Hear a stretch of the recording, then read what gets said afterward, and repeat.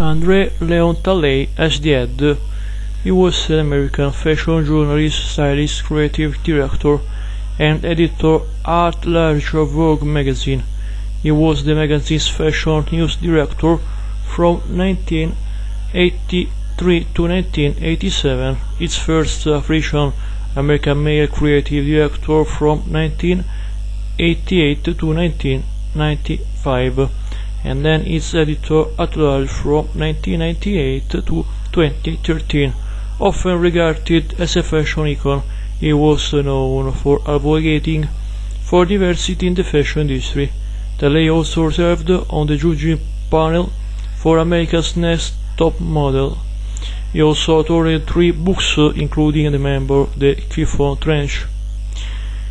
He is dead. This is all. Excuse me for my terrible English, but I am an Italian boy. He was considered as the king of fashion. Thank you everyone. He died on New York in the United States of America on January 18, 2022.